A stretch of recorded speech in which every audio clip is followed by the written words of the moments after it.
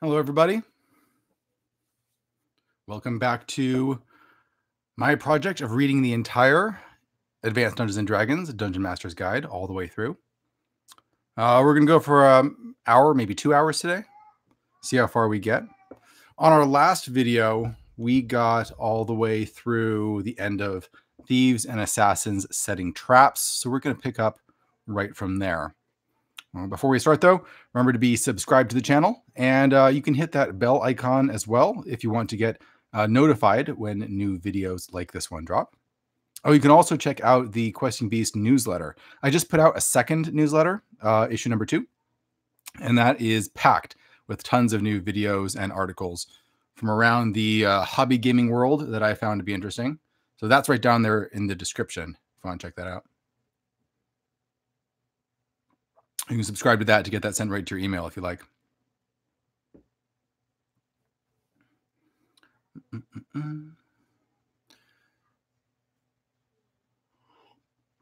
right, I got my Guinness. Everything's good to go. Let's take off. So our next section is Assassination Experience Points. An assassin receives 100 XP per level of the character assassinated, minus or plus 50 XP for every level the assassin is greater or lesser than his or her victim. This is modified by multipliers for the degree of difficulty of the mission. Simple, X.5, difficult, X times 1, or extraordinary, X times 1.5. The explanations for difficulty given under spying should be used as guidelines here. The experience given above is added to the regular experience earned for killing the victim, as if he or she were a monster. Experience is also given for the fee the assassin is paid.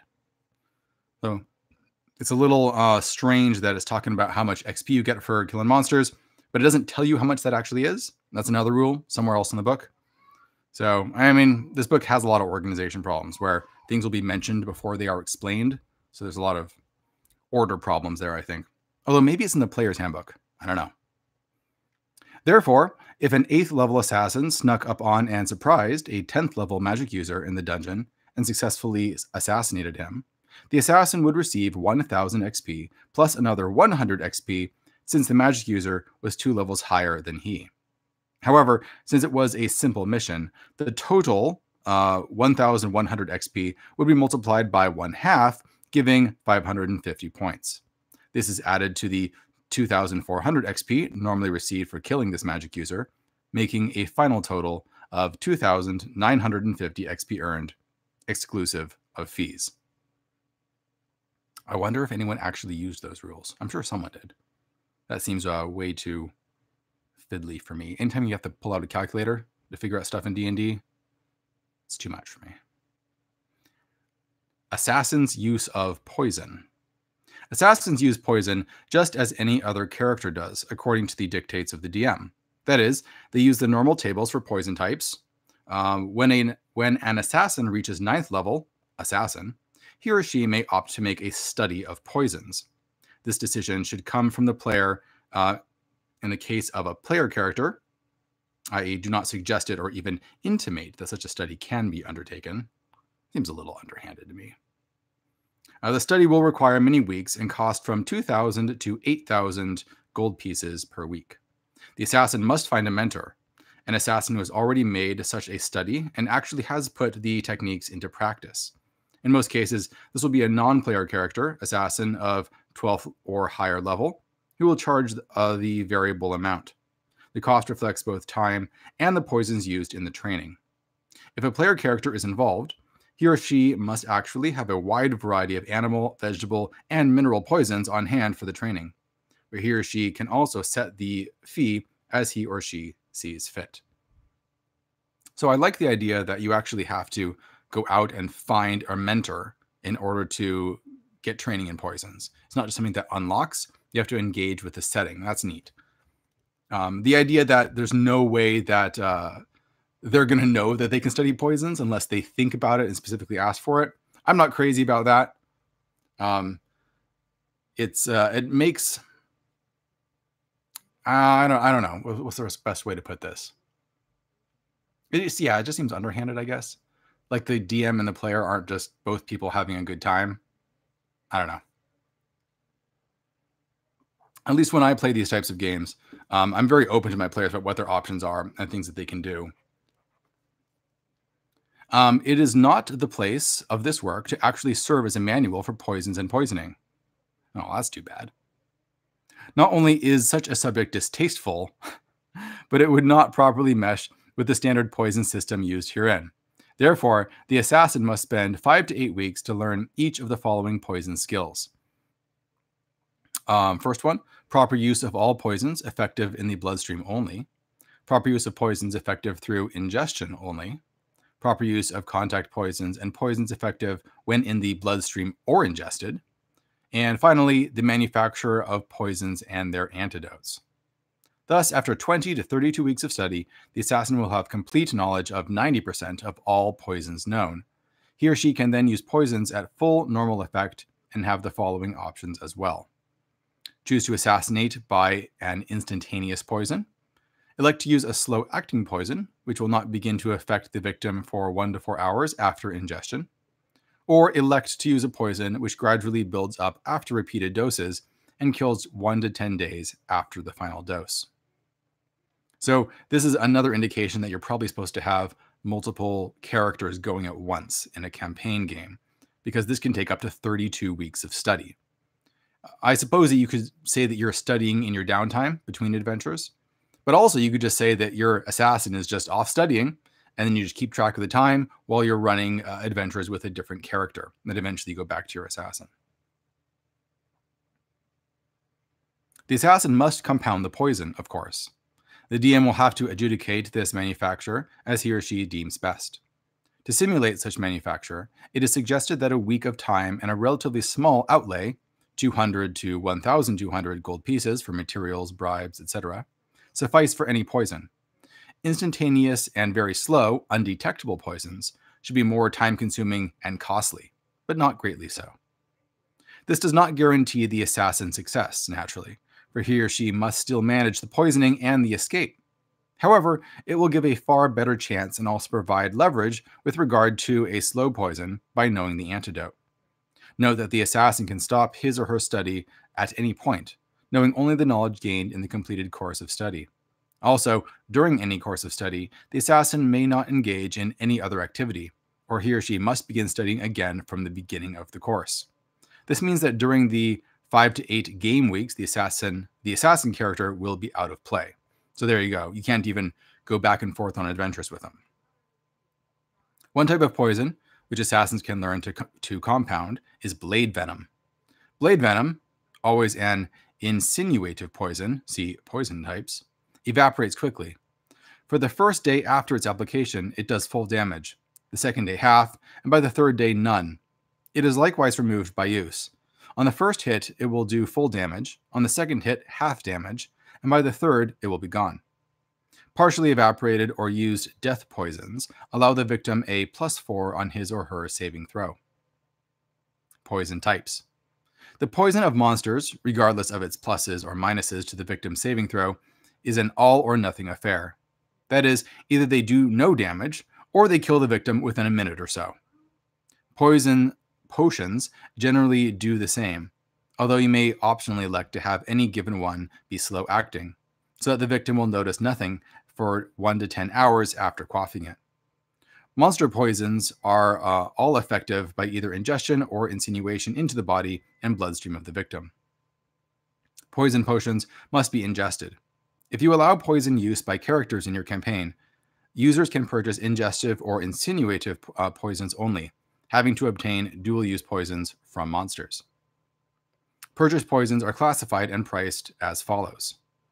We have a little table here where costs go from 5 gold pieces to 1,000, generally becoming more expensive as they are more deadly. The more deadly ones can do instant death. Moving on to our next page. We have a great little piece of artwork here.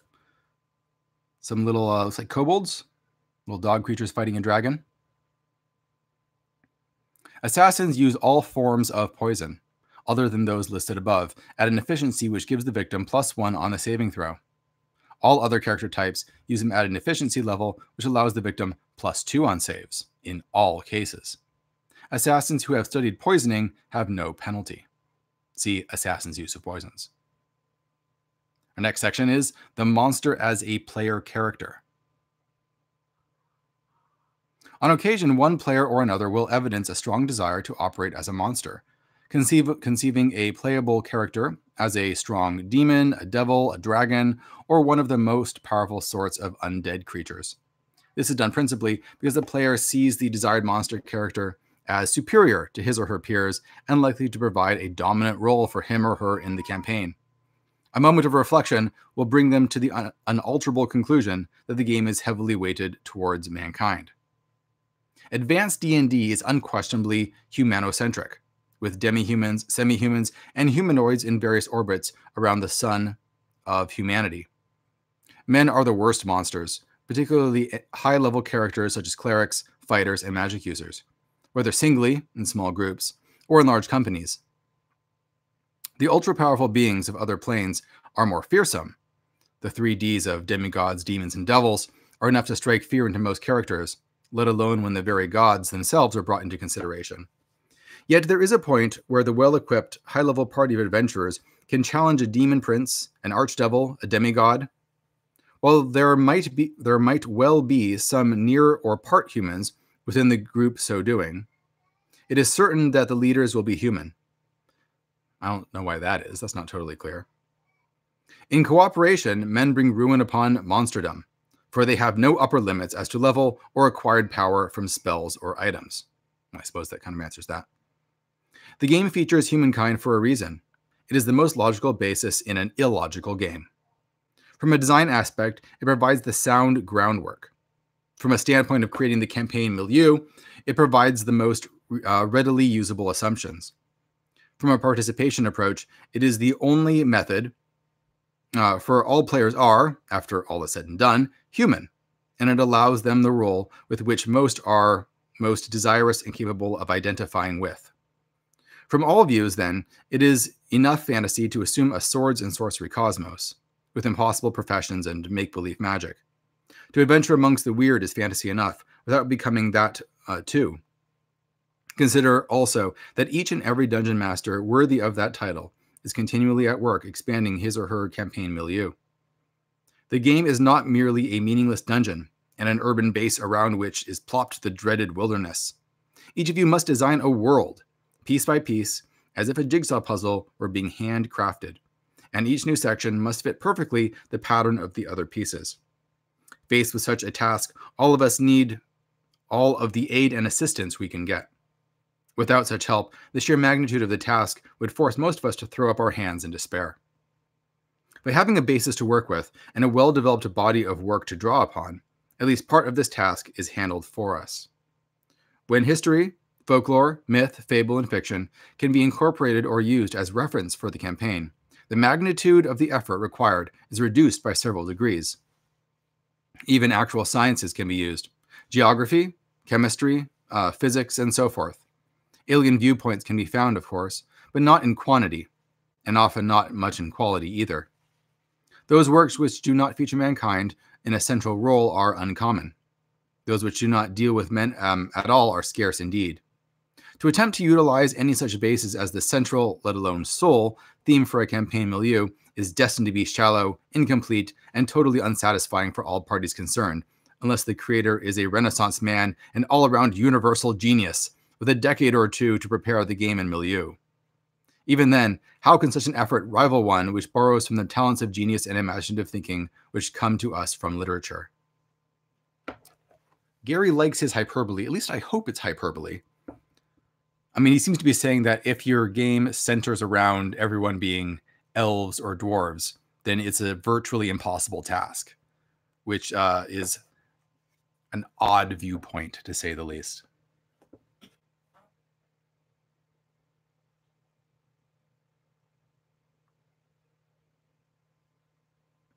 I see people in the chat are keeping track of the milieus.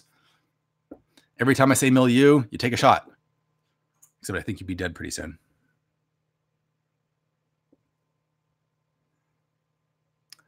Having established the why of the humanocentric basis of the game, you will certainly see the impossibility of any lasting success for a monster player character. The environment for adventuring will be built around humans and demi-humans for the most part. Similarly, the majority of participants in the campaign will be human. So unless the player desires a character which will lurk alone somewhere and be hunted by adventurers, there are only a few options open to him or her. A gold dragon can assume human shape, so that is a common choice for monster characters. If alignment is stressed, this might discourage the would-be gold dragon. If it is also pointed out that he or she must begin at the lowest possible value, and only time and the accumulation and retention of great masses of wealth will allow any increase in level, age, the idea should be properly squelched. If even that fails, point out that the natural bent of dragons is certainly for their own kind, if not absolute solitude. So what part could a solitary dragon play in a group participation game made up of non-dragons? Dragon non-player characters, yes. As player characters, not likely at all. So I haven't read all the way through original Dungeons & Dragons, although I have read parts of it. And something that stands out to me is that this is almost the exact opposite of what he says in original D&D, where he is quite open about the fact that, yeah, let players play anything that they want. They want to be a dragon? Cool, they can be a dragon. Just make sure they start out as a weak dragon and then get tougher. That's about all he has to say in that in the original book, if I remember correctly. So this is a complete reversal on his part. As to other sorts of monsters as player characters, you as DM must decide in light of your aims and the style of your campaign. The considered opinion of this writer is that such characters are not beneficial to the game and should be excluded. Note that exclusion is best handled by restriction and not by refusal. Enumeration of the limits and drawbacks which are attendant upon the monster character will always be sufficient to steer the intelligent player away from the monster approach. For in most cases, it was only thought of as a likely manner of game domination. The truly experimental type player might be allowed to play such a monster character for a time so as to satisfy curiosity, and it can then be moved to non-player status and still be an interesting part of the campaign. And the player is most likely to desire to stop the monster character once he or she has examined its potential and played that role for a time. The less intelligent players who demand to play a monster character regardless of obvious consequences will soon remove themselves from play in any event, for their own ineptness will serve to have players or monsters or traps finish them off. That's brutal. Basically, if you have players that want to be a monster all the time, they must just be idiots, and the game will kill them for you. So you are virtually on your own with regard to monsters as player characters. You have advice as to why they are not featured, why no details of monster character classes are given herein. The rest is up to you, for when all is said and done, it is your world, and your players must live in it with their characters. Be good to yourself as well as to them, and everyone concerned will benefit from a well-conceived, well-ordered, fairly judged campaign built upon the best of imaginative and creative thinking. So a recurring theme that we're seeing as we're reading this book is that Gary just goes back and forth wildly between saying, really, it's your game. This is really up to you how you deal with things, and saying, this is definitely not up to you. You're doing it wrong if you don't do it way X, Y, and Z. And he just goes wildly back and forth between those two things. It's really funny. It feels like there was like multiple drafts of this and parts of it were just cobbled together. I don't know. Hard to say.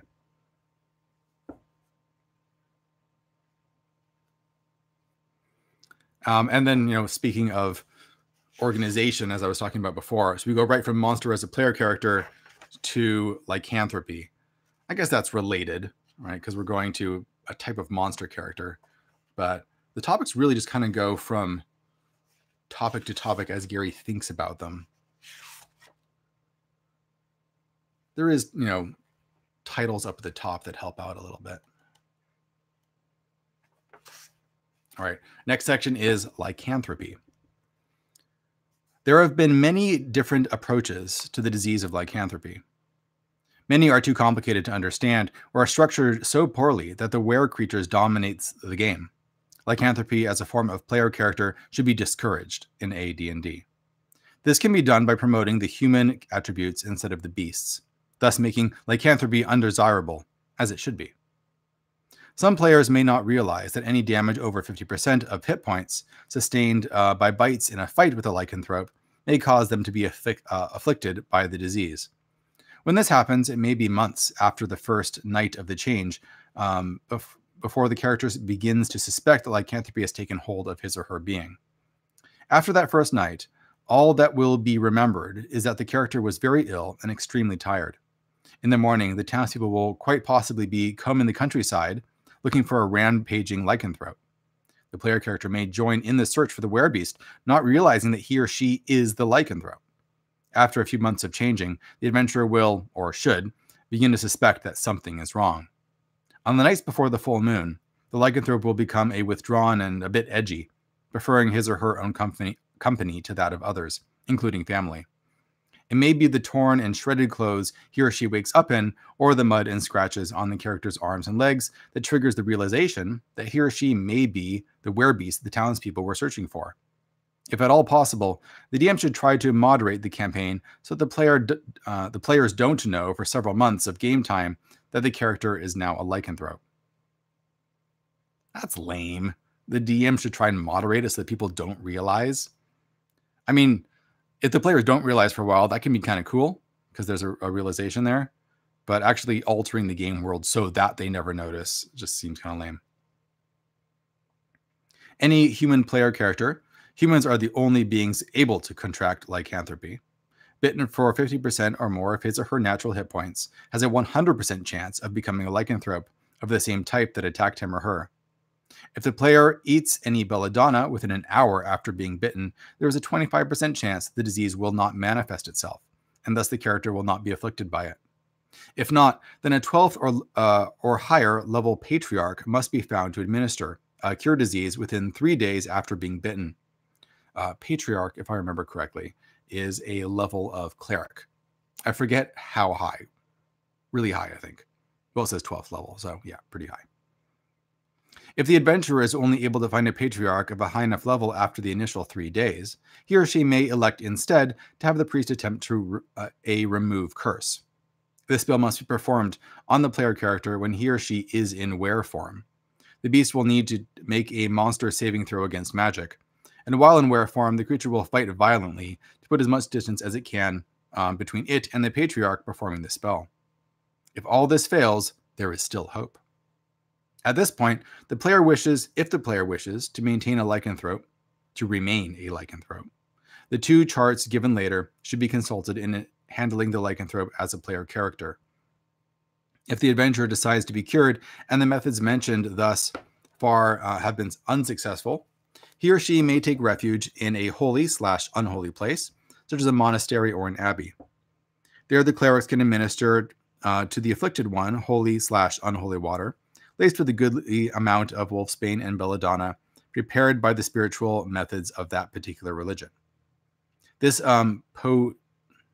potation is to be consumed by the victim at least twice a day from a silver chalice.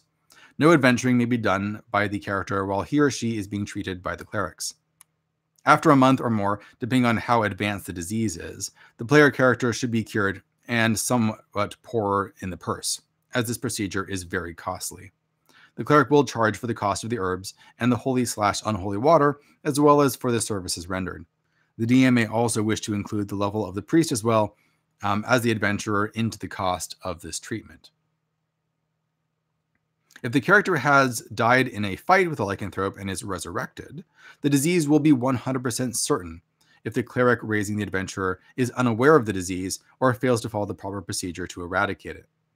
The aforementioned cure will work on the were-stricken adventurer who has been resurrected.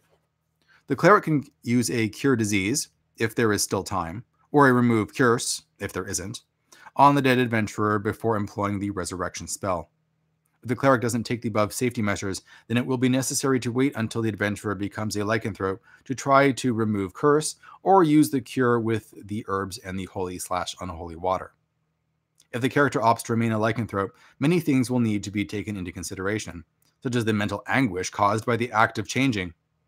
Other things, like the conflicting alignments between the character and his or her lycanthrope nature, and what his or her family and friends will do once they discover that their friend and loved ones is the werebeast that might have been terrorizing the countryside on the nights of the full moon will have to be determined. Good Lord, these sentences are just like clauses inside clauses. The more extreme the difference in the alignments of the adventurer and the beast, the more mental anguish the character will be prone to suffer. For example, a lawful good paladin is bitten by a werewolf, which is a chaotic evil creature. He doesn't discover that he has the disease until it is too late. His mental torment is great, especially when the moon is waxing full, up to the time it is full, and then for several days afterwards. The DM may wish to select a mental disorder from the section on insanity for the character to suffer from to reflect the effects of the anguish caused by the disease. The paladin, even after being cured, is no longer a paladin because he is no longer pure enough for that honored state.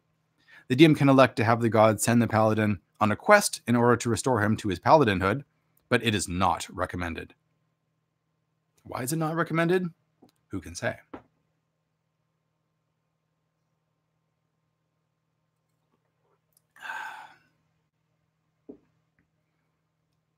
No experience points may be gained by a player character while in lycanthrope form. Yikes, that's brutal. If the character is a fighter / lycanthrope, the fighter will be able to gain levels only as a fighter, never as a lycanthrope. This applies to all classes. The only way a lycanthrope will ever be able to control the change from man to beast is with time measured by full moons. There will be no control of the change into a werebeast for 2 years of game time, and it will be another year before any control will be gained for the change back into a human.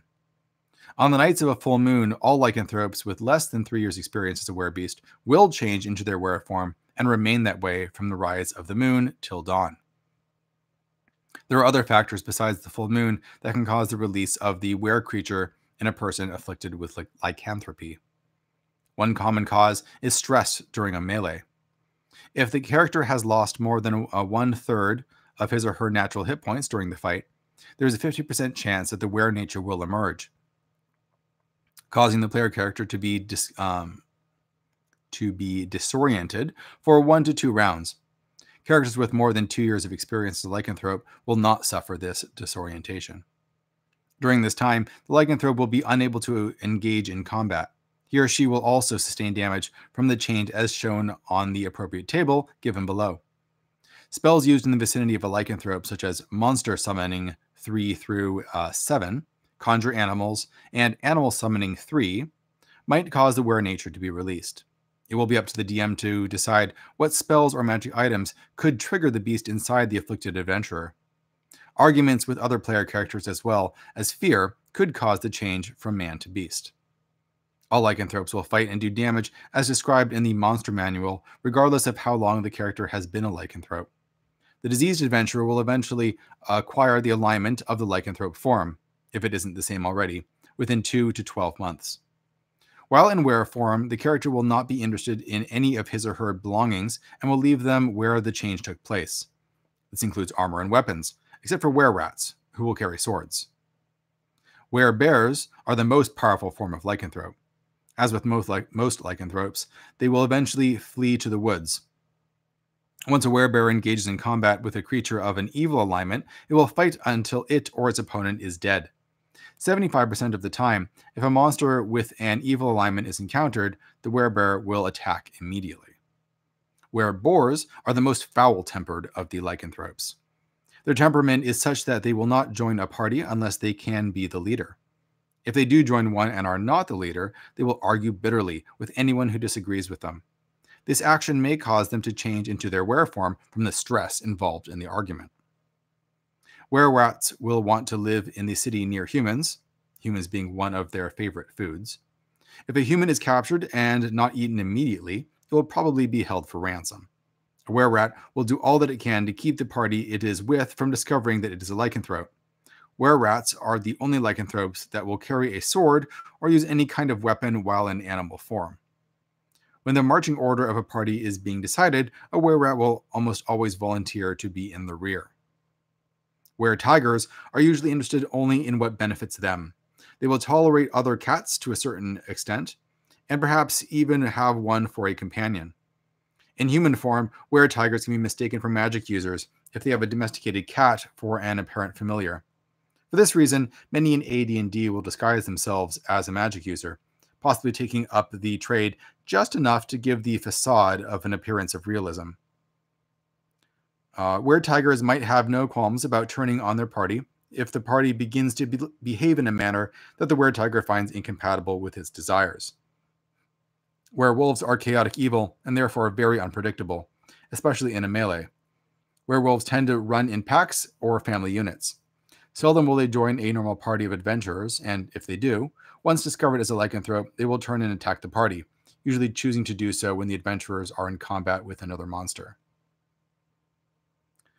So this is very odd. These descriptions make sense when you might be talking about an NPC, but it certainly seems like he's saying that if you attract lycanthropy, then your whole personality changes and you need to role play your character completely differently. That's the implication anyway. Not totally sure what he thinks, but it's kind of odd. We have a change table for lycanthropes.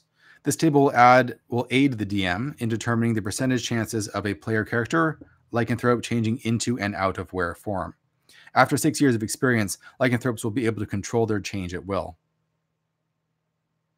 So with a waning moon, the odds of changing, so with a waning moon, if it's full, half, quarter, or a new moon, you have different percentage chance of changing. And the more years that go by, the more control you have. So that's neat. I think it's a useful table. There's a damage table. This table shows how much damage a character takes from armor constriction before the straps burst and it falls off during sudden change to lycanthrope form. That's funny. So yeah, you're going to take damage if you're wearing armor and you're also a lycanthrope. You'll just explode out of your armor, belt buckles flying. Plate mail is the worst. So you can do up to 5 damage if you transform while wearing it. People in the comments are saying that I get the feeling that I would have hated to have Gary as a DM. You know, it's really hard to say because I mentioned this in the last stream. From my understanding, the way that Gary actually ran D&D was wildly different from AD&D. Like, he didn't use most of these rules. My understanding was that he typically started characters at 3rd level, and he ran the game very fast and loose and made a lot of judgment calls instead of going through all of this and using all of these tables and so on. So I don't know. Obviously, I haven't played with him, but that's just what I hear. If you go back, you can dig up a lot of information on this. He was pretty active on some of the old forums before he died. I think Dragon's Foot, perhaps, and maybe 1 or 2 other ones. If you look it up, you can see some of his old forum posts when he would talk to people about the way that he chose to run D&D. And it was very much like original Dungeons & Dragons, not like AD&D. A lot of these things here are just to codify the game and make it easier to run tournaments with. So alignment is a classic D&D concept. So this is the introduction of the 9-fold alignment chart or alignment axes, which I think shows up in AD&D for the first time. I don't think that the older basic and expert D&Ds or original D&D had the 9-fold system, if I remember correctly. Alignment describes the broad ethos of thinking, reasoning creatures. Those unintelligent sorts being placed within the neutral area because they are totally uncaring. Note that alignment does not necessarily dictate religious persuasion, although many religious beliefs will dictate alignment. As explained under alignment languages, this aspect of alignment is not the major consideration. The overall behavior of the character or creature is delineated by alignment, or in the case of player characters, behavior determines actual alignment. Therefore, besides defining the general tendencies of creatures, it also groups creatures into mutually acceptable, or at least non-hostile divisions. This is not to say that groups of similarly aligned creatures cannot be opposed or even mortal enemies. 2 nations, for example, with rulers of lawful good alignment can be at war. Bands of orcs can hate each other. but the former would possibly cease their war to oppose a massive invasion of orcs, just as the latter would make common cause against the lawful good men. Thus, alignment describes the worldview of creatures and helps to define what their actions, reactions, and purposes will be. It likewise causes a player character to choose an ethos which is appropriate to his or her profession. And alignment also aids players in the definition and role approach of their respective game personae. With the usefulness of alignment determined, definition of the divisions is necessary. Major divisions. There are two major divisions of 4 opposite points of view. All 4 are not mutually exclusive, although each pair is mutually opposed. Law and chaos. The opposition here is between organized groups and individuals. That is, law dictates that order and organization is necessary and desirable, while chaos holds to the opposite view.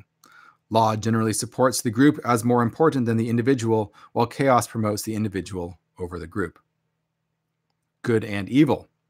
Basically stated, the tenets of good are human rights, or in the case of AD&D, creature rights. Each creature is entitled to life, relative freedom, and the prospect of happiness. Cruelty and suffering are undesirable. Evil, on the other hand, does not concern itself with rights or happiness. Purpose is the determinant. There can never exist a lawful chaos or an evil good. These and their reverses are dichotomous. This is not to say that they cannot exist in the same character or creature if it is insane or controlled by another entity, but as a general divisions, they are mutually exclusive pairs. Consider also the alignment graph. If law is opposed to chaos and good to evil, then the radically opposed alignments are lawful neutral, chaotic neutral, neutral good, neutral evil, lawful good, chaotic evil, and lawful evil, chaotic good. Lawful groups might, for example, combine to put down some chaotic threat, for example, just as readily as good groups would combine to suppress some powerful evil.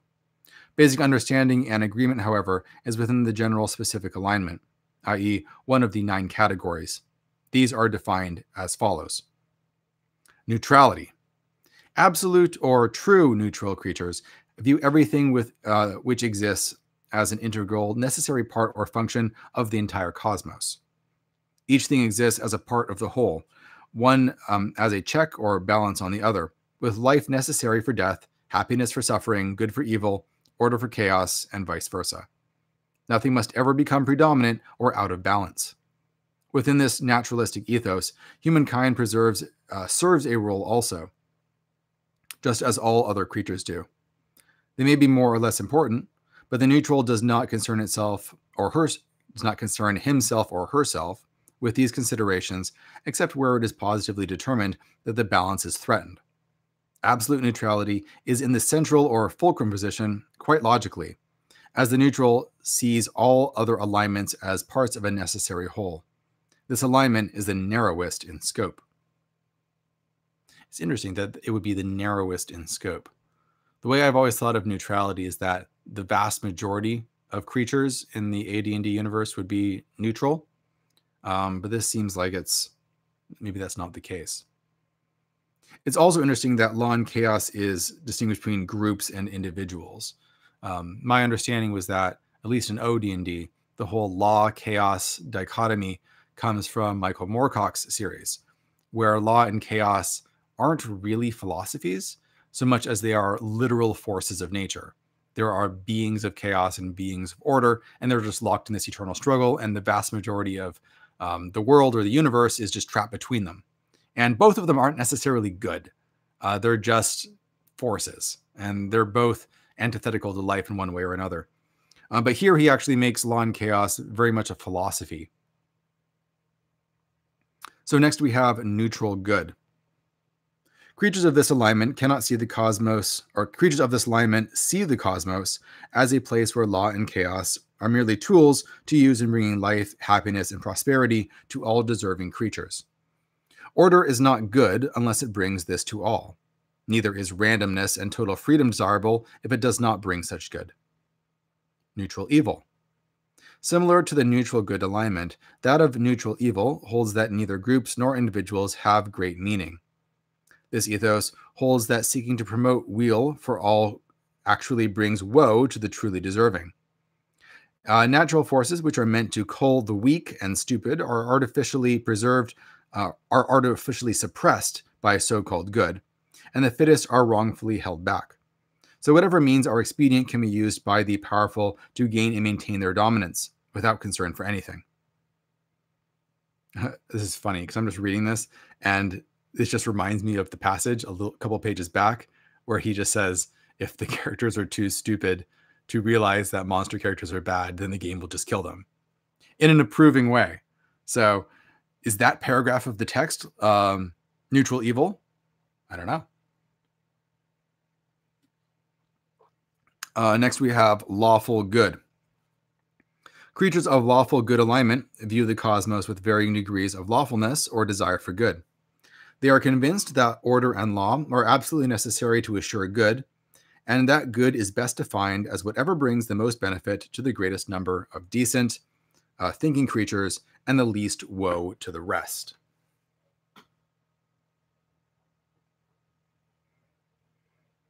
Lawful neutral. It is the view of this alignment that law and order give purpose and meaning to everything. Without regimentation and strict definition, there would be no purpose in the cosmos. Therefore, whether a law is good or evil is of no import, as long as it brings order and meaning. Lawful evil. Obviously, all order is not good, nor are all laws beneficial. Lawful evil creatures consider order as the means by which the group is properly placed in the cosmos, from lowest to highest, strongest first, weakest last. Good is seen as an excuse to promote the mediocrity of the whole and suppress the better and more capable, while lawful evilness allows each group to structure itself and to fix its place as compared to others, serving the stronger, but being served by the weaker. Chaotic good. To the chaotic good individual, freedom and independence are as important to life and happiness. To the chaotic good individual, freedom and independence are as important to life and happiness. I feel like there's a typo somewhere in there. The ethos views this freedom as the only means by which each creature can achieve true satisfaction and happiness.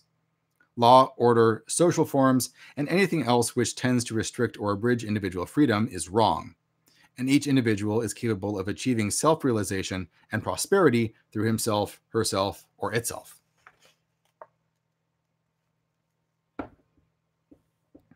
Chaotic neutral. This view of the cosmos holds that absolute freedom is necessary. Whether the individual exercising such freedom chooses to do good or evil is of no concern. After all, life itself is law and order, so death is a desirable end.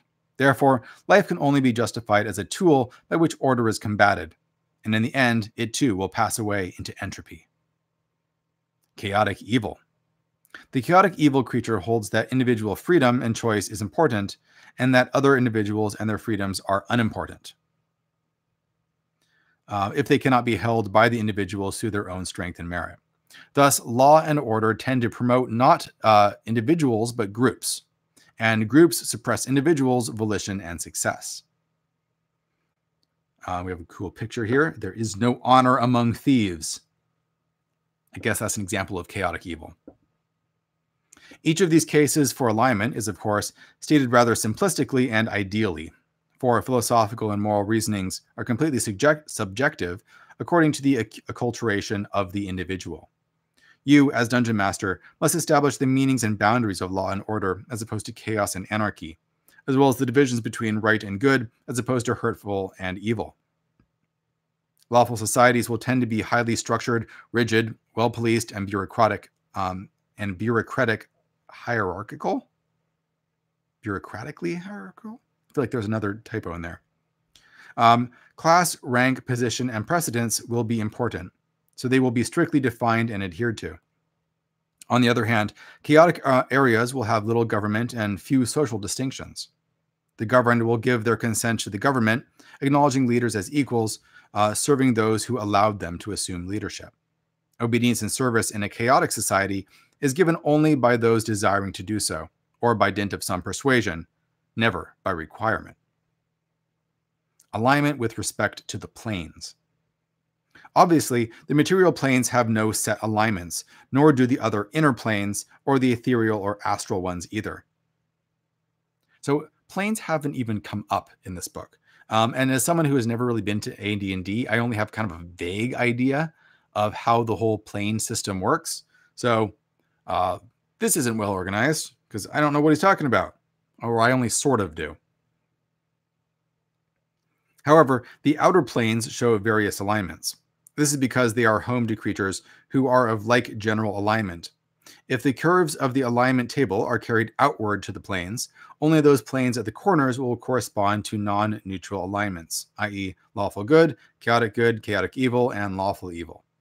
Similarly, those on the horizontal and vertical axes correspond to the neutral-based alignments, which support an ethos, i.e. neutral good, chaotic neutral, neutral evil, and lawful neutral. The remainder of the outer planes are gray areas where alignments shade into each other. Inhabitants of these planes will generally have the same worldview as their fellows on the prime material plane.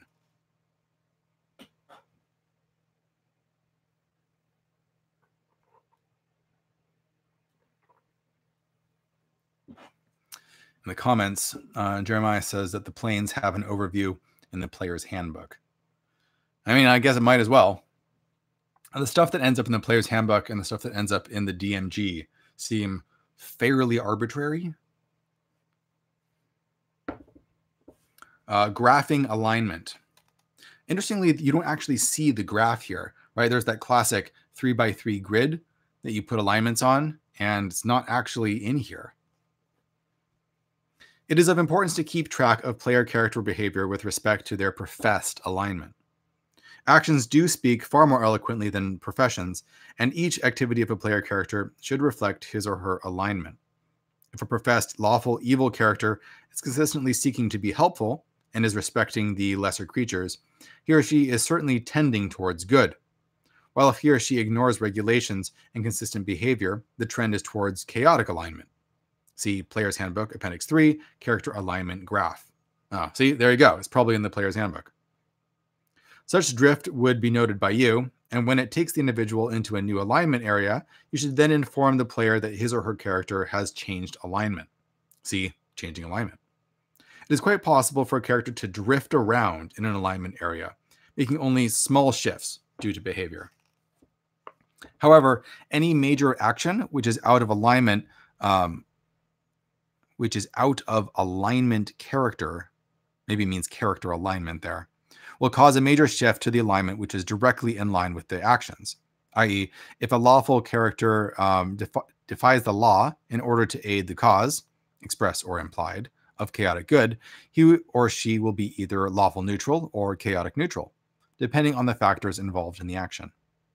It is of utmost importance to keep a rigid control of alignment behavior with respect to such characters as serve deities who will accept only certain alignments, those who are paladins, those with evil familiars, and so on. Part of the role they have accepted requires a set behavior mode, and its benefits are balanced by this. Therefore, failure to demand strict adherence to alignment behavior is to allow a game abuse. Lawful good characters should not be allowed to ignore unlawful or shady actions by looking the other way.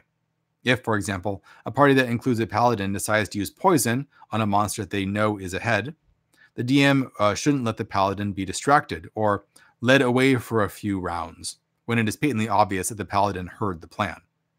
If the player does not take appropriate measures to prevent the action, the DM should warn the paladin that his lack of action will constitute a voluntary alignment change, and then let the chips fall where they may. So it seems like there are more consequences for alignment in AD&D than in other versions of the game, where it seems to be mostly flavor. But the big factor seems to be the way that it affects deities. For other characters, I'm not sure what other big game effects it would have, apart from just describing your general personality. Although I suppose alignment languages, which is our next section, we'll get into that. Alignment language is a handy game tool, which is not unjustifiable in real terms. I like how he starts out right away by just justifying it, since I'm pretty sure that this is one of those concepts which from very early on, people were just like, what? Thieves did employ a special cant. Secret organizations and societies did and do have certain recognition signs, signals, and recognition phrases, possibly special languages of limited extent as well. Consider also the medieval Catholic Church, which used Latin as a common recognition and communication base to cut across national boundaries. In AD&D, alignment languages are the special set of signs, signals, gestures, and words which intelligent creatures use to inform other intelligent creatures of the same alignment of their fellowship and common ethos. Alignment languages are never flaunted in public. They are not used as salutations or interrogatives if the speaker is uncertain of the alignment of those addressed. Furthermore, alignment languages are of limited vocabulary and deal with the ethos of the alignment in general, so lengthy discussion of varying subjects cannot be conducted in such tongues. My question is, how do you learn the alignment language, right? Does someone have to teach it to you? If you have an alignment shift, do you just suddenly know this new language? Not sure. Let's see here. Each alignment language is constructed to allow recognition of like-aligned creatures and to discuss the precepts of the alignment in detail. Otherwise, the tongue will permit only the most rudimentary communication, with the vocabulary limited to a few score words. The speaker could inquire of the listener's state of health, ask about hunger, thirst, or degree of tiredness.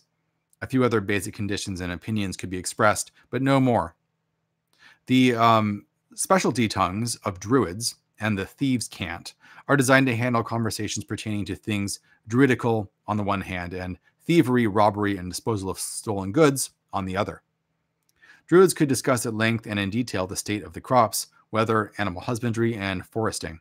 But warfare, politics, and venturing in like manner would be impossible to detail with the language.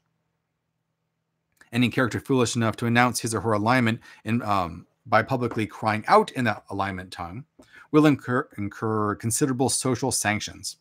At best, he or she will be thought unmannerly, rude, boorish, and stupid.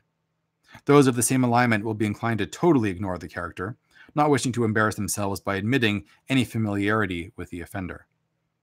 Those of other alignment will likewise regard the speaker with distaste when overhearing such an outburst. At worst, the character will be marked by those hostile to the alignment in which he or she spoke. Alignment language is used to establish credentials only after initial communications have been established by other means. Only in the most desperate of situations would any creature utter something would utter something in the alignment language, alignment tongue otherwise. It must also be noted that alignment does not necessarily empower a creature to actually speak or understand the alignment language, which is general in the ethos. Thus, blink dogs are intelligent, lawful, good creatures who have a language of their own. A lawful, good human, dwarf, or brownie will be absolutely at a loss to communicate with blink dogs. However, except in the most limited of ways, non-aggression, non-fear, etc., without knowledge of the creature's language or some magical means. This is because blink dogs do not intellectually embrace the ethos of lawful good, but are of that alignment instinctually. Therefore, they do not speak the language used by lawful good. This is not true of gold dragons, let us say, or red dragons with respect to their alignment, who do speak their respective alignment languages. Now, the question is, it seems to imply that you can only speak an alignment language if you are that alignment. I'm not sure how that is supposed to happen, though. Like, if you're a lawful good character, can you speak in the, lawful evil alignment language? Would you know those terms, or how do you learn those terms, right? That's the actual thing that I'm interested in here. How are these languages built into the world in a concrete sense?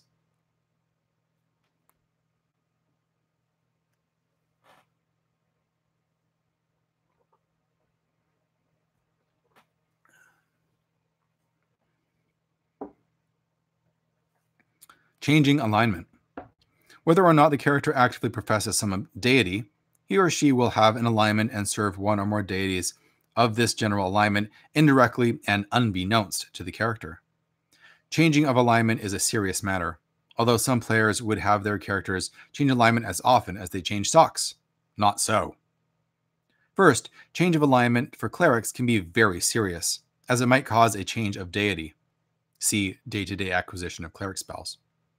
If a druid changes his or her alignment, that is, becomes other than neutral, then he or she is no longer a druid at all. Change of alignment will have an adverse effect on any class of character if he or she is above 2nd level. Immediately upon alignment change actually occurring, the character concerned will lose 1 level of experience. Wow. Dropping experience points to take him or her to the very beginning of the next lower level, losing the hit die and or hit points and all abilities which accrued to him or her with the lost level. If the alignment change is involuntary, such as that caused by a powerful magic, a curse, etc., then the character can regain all of the losses, level, hit die, etc., upon returning to his or her former alignment as soon as possible and after making atonement through a cleric of the same alignment, and sacrificing treasure which has a value of not less than 10,000 gold pieces per level of experience of the character. The sacrificial amount is variable, so use your best judgment as to the total and what and where it should go. Magic items to build up the NPC cleric, money out of the campaign, magic items out of the campaign, etc. Similarly, such atonement and sacrifice can be accomplished by a quest. Note that, in all likelihood, the character will desire to retain the new alignment, and it is incumbent upon you as DM to ensure that the player acts accordingly. Some equally powerful means, divine intervention, remove curse, etc., must be used to restore the original alignment before atonement can begin. So if there's an alignment change, it's always bad, it looks like, and really, really bad, especially if you're at a high level. This is unfortunate. It feels like it really locks players into a particular game style, right? Following your alignment doesn't seem to have a lot of benefits, but not following your alignment has tremendous drawbacks. So the guess, at least at first glance, seems to be that the alignment system is there in order to fairly rigidly enforce player behavior into certain predefined molds, which doesn't sound like a lot of fun to me. I don't know.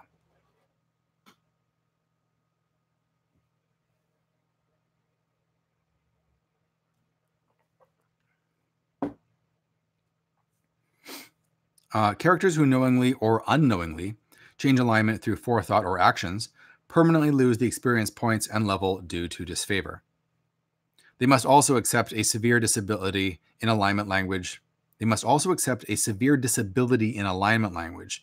During a 1-level transitional period. Okay, there we go. Until the character has again achieved his or her former level of experience held prior to change of alignment, he or she will not be able to converse in the former alignment's tongue, nor will anything but the crudest signaling be possible in the new alignment language. Although it is possible for a character to allow himself or herself to be blown by the winds as far as alignment is concerned, he or she will pay a penalty which will effectively damn the character to oblivion. A glance at the alignment chart will show that radical alignment change is impossible without magical means.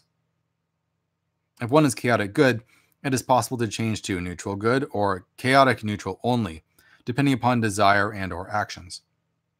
From the absolute neutral alignment, one can move to some neutral-based alignment. This represents the fact that the character must divorce himself or herself from certain precepts and views and wholeheartedly embrace another set of values. And human nature is such that without radical personality alteration, such as caused by insanity or magic in the case of this game, such transition must be gradual. It is assumed that the character's initial alignment has been his or hers for a considerable period prior to the character's emergence as an adventurer. This ethos will not be lightly changed by a stable, rational individual. It is recommended that you do not inform players of the penalty which will occur when alignment change. What? That's just mean. So that those who seek to use alignment as a means of furthering their own interests will be conveniently swapping from one to another when they deem the time is ripe, will find that they have instead paid a stern price for fickleness. Come on, Gary. Come on.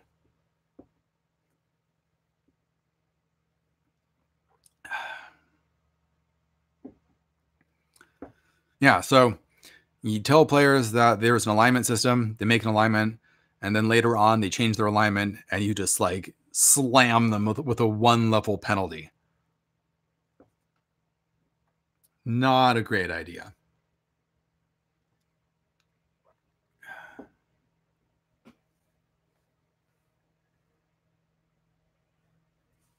It's also a little odd that he seems to indicate you can change all over the place with alignment in theory, and then he says that you can't. So I'm not really sure which it is. It says, although it is possible for character to allow himself to be blown by the winds of alignment, to be blown by the winds as far as alignment is concerned. So you can just go all over the place. But then radical alignment change is not possible. So I don't know which of those is really true. And what happens if you're like a lawful good character, but then you just like start, slaughtering civilians? That's not going to make you like a neutral good character or a, or something like that. It's not going to move you like one step. You seem to be saying that if you start out on the good end of the spectrum, you simply can't move to the evil end. I don't know. It's weird because this book is so verbose. There are so many words, but there's oftentimes these weird gaps where it's hard to figure out how something would actually work. Next section is money. Player characters starting money. The amount of funds which each character begins with is kept low to prevent the game from becoming too easy. Players learn from the beginning that they are never able to obtain all of the goods that they would like in order to feel safe and satisfied. Explain to players that sums they begin with, see Player's Handbook, money, represent inherited monies and savings.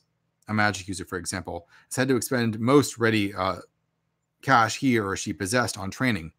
Monks are ascetics who don't care about material possessions in any event, so they do not accumulate much money prior to becoming adventurers and treasure seekers. If you have a difficult campaign and you opt to bestow a limited number of special items to player characters at the beginning of the game, a potion, a magic goodie such as a +1 dagger, or even something as mundane as a family suit of plate mail, you should adjust starting money accordingly. The game is always supposed to be a challenge to cause players to want for something and to wish to adventure with their characters in order to obtain the desired things. Remembering that good players will be able to gain from nearly any successful encounter, there will always be some armor or weapons or equipment to be gained from an adventure. You should not hesitate to be stingy and tight right from the beginning of a campaign.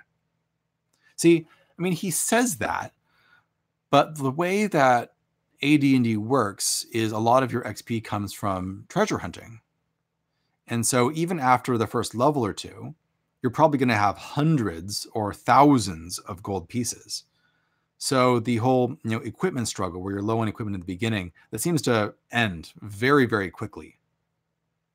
As you quickly get overflowing with cash, and you can basically buy any basic equipment that you might desire.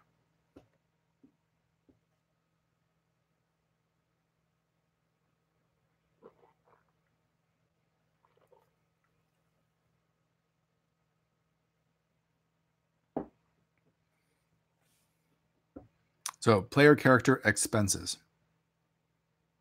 Each player character will automatically expend not less than 100 gold pieces per level of experience per month. Huh. That's interesting. This is simply support, upkeep, equipment, and entertainment expense. These costs are to be deducted by the Dungeon Master automatically, and any further spending by the PC is to be added to these costs. Such expense is justified by the fact that adventurers are a freewheeling and high-living lot, except of course for monks. Other miscellaneous expenditures by player characters encompass such things as additional equipment expense for henchmen or hirelings, cost of hirelings, bribes, cost of locating prospective henchmen, and so on. To such costs are to be added maintenance of henchmen, 100 gold piece per level per month, maintenance of stronghold, 1% of the total cost of stronghold per month. This is in addition to all treasure shares in regard to henchmen. Finally, any taxation or other levies must be taken into consideration, along with contributions to the player's character's religious organization. All of these costs will help assure that the PCs have a keen interest in going out and adventuring in order to support themselves and their many associates and holdings. You may reduce costs according to prevailing circumstances if you feel it is warranted, but even so doing should not give rise to excess funds on hand in the campaign.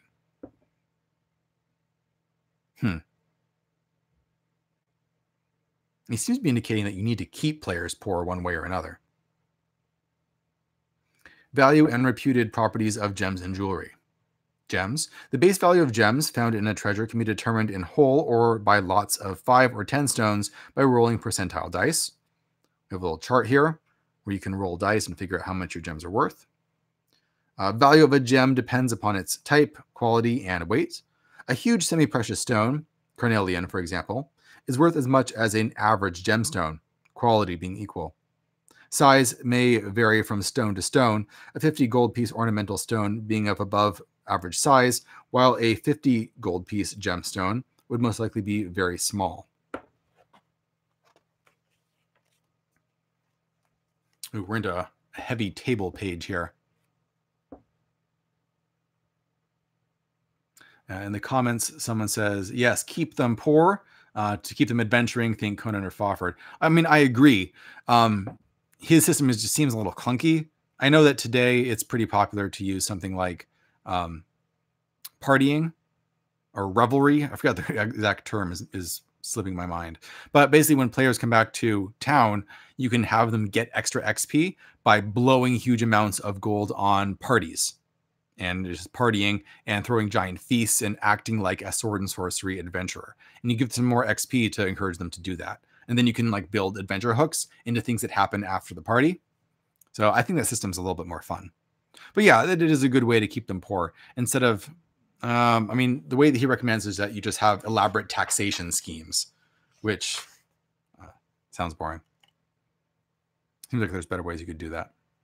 Although the system that he implies of just upkeep, where if you have a adventurer that is building a castle or hiring henchmen, then you're just gonna be drained of money slowly over time. That also makes sense. It sort of abstracts the partying aspect into just something that happens without you actually intending to do it. So increase or decrease of worth beyond base value. If you do not place specific value on each gem in a treasure, showing rather the base value of each gem instead, then variation in the worth of each stone should be allowed. This variation will generally result in some increase, although there is a chance for decreasing value as well. See below. To find if a gem increases in value, roll a d10 for each stone and consult the table below. So you roll a die, and this can alter the value of your gem. 1 through 10. Yeah.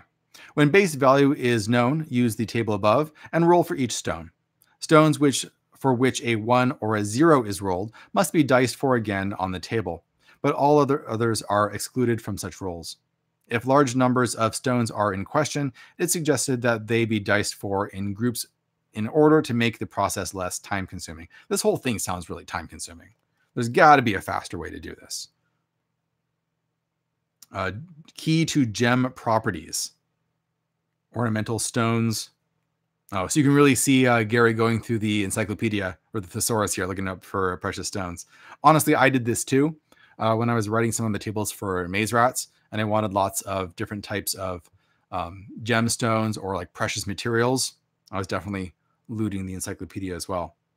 So we have things like azurite, banded agate, blue quartz, hematite, lapis lazuli, I think is how you say it, malachite, moss agate, obsidian, and so on, with a little description of it. This is actually kind of nice because in a lot of old-fashioned early D&D modules, you'll often get collections of gems and it'll say that you get, a lump of malachite. And this actually has a description of what that looks like. Fancy stones all the way up to amber, alexandrite, amethysts, garnets, jades, pearls, topaz, and so on. We have gemstones worth 1,000 or more gold pieces, black opals, black sapphires, diamonds, emeralds, fire opals, rubies, sapphires, and so on. Jewelry. The base value of jewelry is determined by percentile dice roll, just as with gems. Roll a die, figure out what it's worth. It could go all the way up to 12,000 gold pieces. That might be a platinum jewelry with gems on it. Once jewelry's base value is determined, each piece should be checked for workmanship and design by rolling a 10-sided die. Each one rolled indicates the piece of jewelry in question is of exceptional value, and thus either goes with the highest possible value in its class or to the next highest class, where its base value is redetermined and its workmanship and design are again checked. Any piece of jewelry set with gems must also be checked for the possibility of an exceptional stone in the setting. Any score of 1 on an 8-sided die indicates that the value of the piece of jewelry increases by 5,000 gold pieces. And these exceptional pieces are further checked by rolling a 6-sided die, each successive one doubling the increase. For example, 10,000, 20,000, 40,000, 80,000 gold pieces to a maximum of 640,000 gold pieces. The Dungeon Master can, of course, name what each piece of jewelry is: bracelet, brooch, crown, earrings, necklace, pendant, ring, tiara, etc., giving its substance and the number and value of its stones. We have a table of reputed magical properties of gems. That's really cool. I like this. It's kind of there's a world building thing to it. For example, agate, it gives you restful or safe sleep. Alexandrite is good omens. Amber wards off diseases. Amethyst prevents drunkenness or drugging. Beryl wards off foes. Bloodstone is weather control. Carbuncle, powers of dragon sight. Carnelian, protection from evil. Cat's eye agate, protection from spirits. Chalcedony, hopefully I'm saying that right, wards off undead. Chrysoberyl, protection from possession. Chrysolite wards off spells. Chrysoprase is invisibility. Coral calms the weather, safety and river crossing, cures madness, and staunches bleeding. Wow, coral's great. Diamond, invulnerability versus undead. Hematite aids fighters and heals wounds. Jacinth, luck traveling, wards off plague, protection from fire. Jade, skill at musical instruments. Jasper, protection from venom. Jet, soul object material.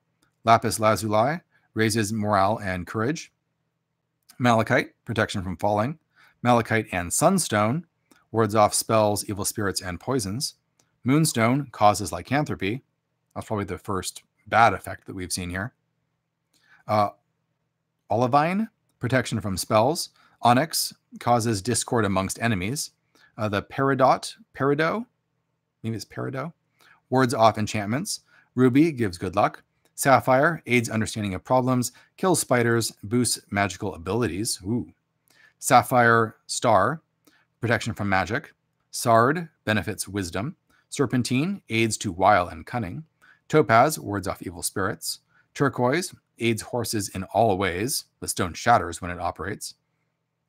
And we have a list of colors here. Black means the earth, darkness, and negation. Blue means the heavens, truth, spirituality. Clear is the sun, luck. Green is Venus, a reproduction, sight, resurrection. Red means hemorrhaging control and heat. White is the moon, enigmatic. And yellow is secrecy, homeopathy, and jaundice. So there's no real... wait, let's go into here. Regardless of what qualities gems, herbs, and other substances are purported to possess, the mere possession of a score of a type of gem or a bale of some herb will convey absolutely no benefit of a magical nature to the character concerned. These special qualities are given herein merely as information for Dungeon Master use in devising special formula for potions, inks, etc. The information might also prove useful in other ways, particularly with regard to description of magic items, laboratories, and so on. Under no circumstances should you allow some players to convince you to the contrary. We have values for other rare commodities, beaver, ermine, fox, and so on, where you can roll to adjust their value. So I suppose you become a hunter or a trapper. So what I like about this section right here, talking about the effects of, or the reputed magical properties of gems, is that it doesn't have any explicit effects like he says here. But by giving this kind of world building information, then you can work it into other aspects of the game. I think that's really neat. I like that a lot. A drink here and check on the chat.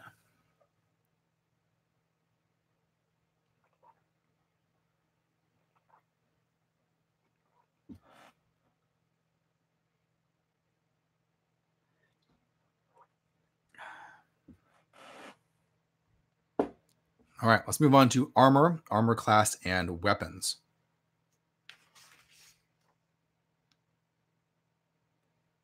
I can't wait till we get into all the halberds.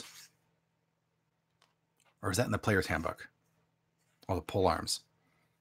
Gary was famously obsessed with different types of polearms. So we have armor, armor class, and weapons, types of armor, and encumbrance. The encumbrance factor for armor does not consider weight alone. It also takes into account the distribution of the weight of the armor and the relative mobility of the individual wearing the protective material. Therefore, weights for armor shown below are adjusted weights, and base movement speed is likewise shown. So we have a weight in pounds and your movement speed for the different types of armor on this little table. Next, we have armor types. So banded mail is a layered armor with padding, light chain, and a series of overlapping bands of armor in vulnerable areas. Weight is somewhat distributed. Chainmail is padding plus interlocking mesh armor covering the upper and lower body. Vulnerable areas have multiple thicknesses. Weight falls upon the shoulders and waist of the wearer. Chain elfin is a finely wrought suit of chain which is of thinner links but stronger metal. It is obtainable only from elvenkind who do not sell it. Leather armor is shaped cuir bouli, leather hardened by immersion in boiling oil. Cuirass and shoulder pieces and softer shirt and leggings. Padded armor is heavily padded, quilted coat, and an additional soft leather jerkin and leggings. Plate mail is light chain with pieces of plate, cuirass, shoulder pieces, elbow and knee guards, and greaves. Weight is well distributed.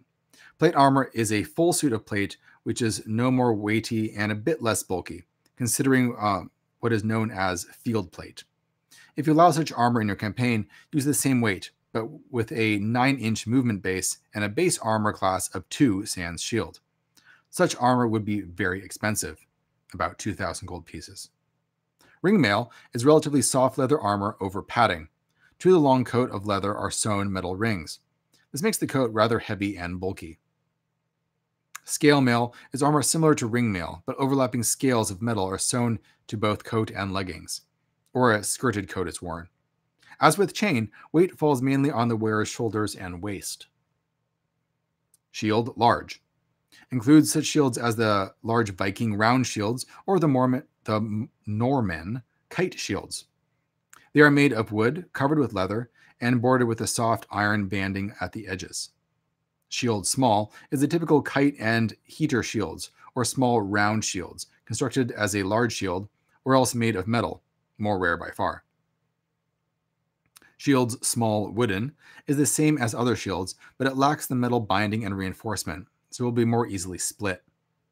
Is there rules for breaking shields in this game? I don't know.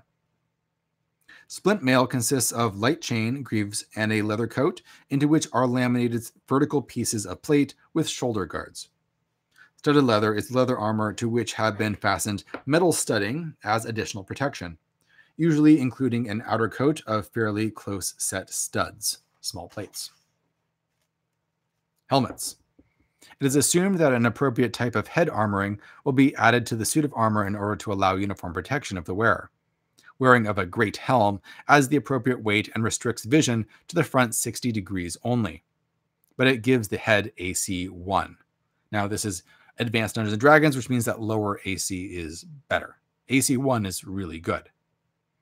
If a helmet is not worn, 1 blow in 6 will strike at the AC 10 head, unless the opponent is intelligent, in which case 1 blow in 2 will be aimed at the AC 10 head. DC 6, 1 through 3 equals a head blow. Wow. So if you're fighting, if I'm reading this right, if you're fighting an intelligent opponent and you're not wearing a helmet, then half of the time they're going to aim for your head. And they're going to have a pretty easy time hitting it, since AC 10 is, I think, the worst level of armor that you can have in this game. Magic armor. When magic armor is worn, assume that its properties allow movement at the next higher base rate, and that weight is cut by 50%. There is no magical elfin chainmail, in italics. I wonder why that's so important. Magic shields.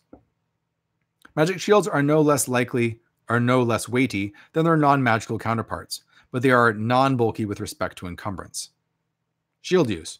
A shield is basically a barrier between its wielder and his or her opponents. It is used to catch blows or missiles.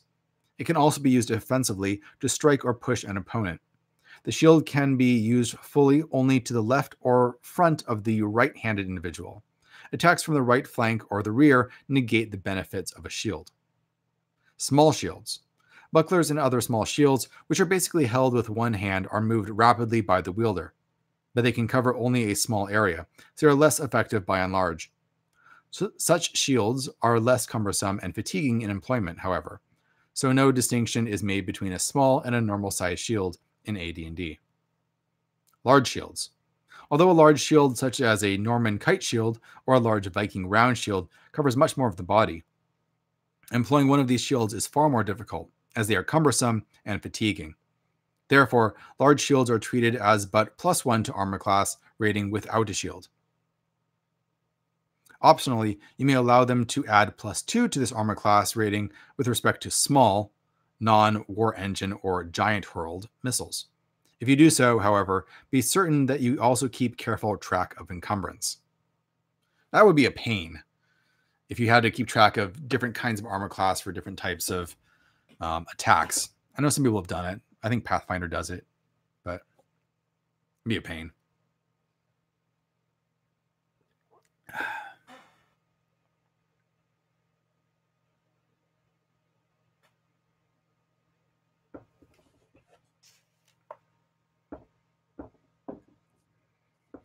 So next we have Dexterity Armor Class bonus. This bonus is in addition to that given by any other form of protection. The type of armor worn by the character with the Dexterity Armor Class bonus does not adversely affect this bonus, for it is assumed that his or her physical conditioning and training compensate otherwise.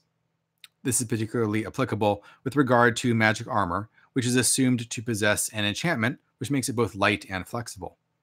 The penalty for wearing armor is already subsumed in the defensive bonuses given for it, and if it were further to penalize the character by denying Dexterity Armor Class adjustments, it would be totally invalid. Modifiers to Dexterity Armor Class adjustment. Neither penalty nor bonus due to Dexterity, the defensive adjustment, is considered when the character is subjected to the following attack forms: attacks from the rear flank, rear, or strikes from behind, where the character is virtually unable to see the attack coming; large missiles, such as those hurled by a giant or some form of engine, where the trajectory and speed and size of the missile negate dexterity considerations; magical attacks by spell, device, breath weapon, gaze, etc. Note that defensive adjustments do apply to saving throws for these attack forms. Weapon types, to hit adjustment note. If you allow weapon type adjustments in your campaign, please be certain to remember that these adjustments are for weapons versus specific types of armor, not necessarily against actual armor class. In most cases, monsters not wearing armor will not have any weapon type adjustment allowed, as monster armor class in such cases pertains to the size, shape, agility, speed, and or magical nature of the creature. Not excluded from this, for example, would be an iron golem. However, monsters with horny or bony armor might be classed as plate mail if you so decide, but do so on a case-by-case basis. Naturally, monsters wearing armor will be subject to weapon type to hit adjustments. Excuse me. So it doesn't really list out how this works here, but perhaps later on, from what I understand, AD&D did have a system where if you had different types of weapons, you could gain bonuses or penalties based on the type of armor that the opponent was wearing. So certain weapons would be more effective against certain types of armor. which is a neat idea. My understanding is that very few people ever used it, just because it's fiddly and hard to keep track of. But it's one of those things where for a more detailed, realistic game, you could see it being fun.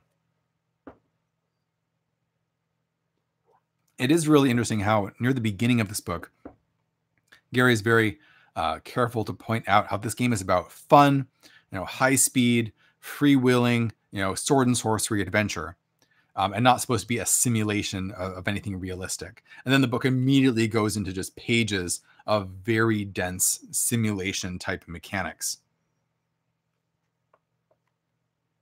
So there's always this conflict at the heart of this book, I feel like, where it's not totally sure what it is. Our next section is hirelings. So we have standard hirelings. Most hirelings are dealt with under the section entitled expert hirelings, those which are typically employed at such time as the character in question has an established stronghold. Common, standard hirelings are basically the usual craftsmen or laborers taken on by low-level player characters. Men-at-arms, soldiers of mercenary calling, are dealt with under expert hirelings. Typical standard hirelings are, you have things like bearers and porters, carpenters, leatherworkers, limners, link boys, masons, pack handlers, tailors, teamsters, and valets/lackeys. These all have a daily cost and a monthly cost. A bearer or a porter. These individuals are laborers who will carry whatever is directed. Each is able to carry up to 50 pounds individually, or double that with a carrying pole or litter or the like. Carpenter. This occupation assumes most woodworking jobs. A carpenter might be hired to secure a portal, fashion a chest, etc. Leather worker. This occupation is principally concerned with the fabrication of leather goods, such as backpacks, belts, straps, horse tack, etc. Limners. These individuals do all sign painting, drawing of heraldic devices, etc. That's funny. That's a fun word. I like it. A limner. I'm going to hire a limner and make myself an awesome family crest. Mason. Any stonework must be done by a mason, and this occupation subsumes plasterers as well. Pack handler. These individuals are trained at loading, handling, and unloading beasts of burden, such as donkeys, mules, horses, etc. Tailor. This occupation makes and repairs clothing, bags, shield covers, etc. It also subsumes hatters. Teamster. Teamsters are basically drivers of carts and wagons. They will also load and unload their vehicles. They are expert animal handlers with respect to their particular specialty of draft animal only. For example, horses, mules, oxen, or whatever. Valet/lackey. This occupation subsumes the various forms of body servants and messengers. Location of standard hirelings.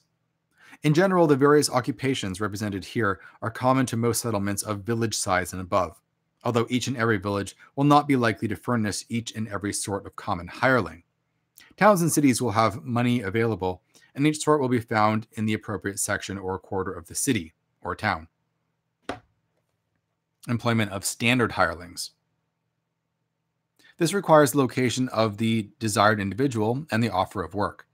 If the employment is only for a few days, there will be no real difficulty in locating individuals to take on the job. If the offer is for long-term employment, only 1 in 6 will be willing to accept unless a small bonus is offered. A day's wage is too small, but double or treble that is sufficient to make 3 in 6 willing to take service. Duties. It is not practical to try and determine the time and expenses necessary to accomplish everything possible for the scores of standard hirelings possible to employ.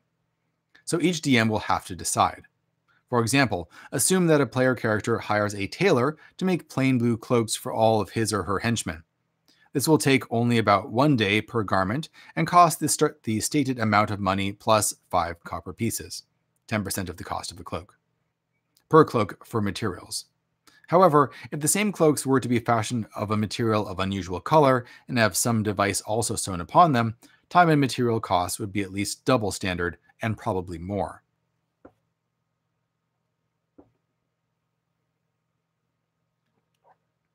What I really like about AD&D in general is the way that it's kind of zoomed out in a way that is not really true with modern D&D.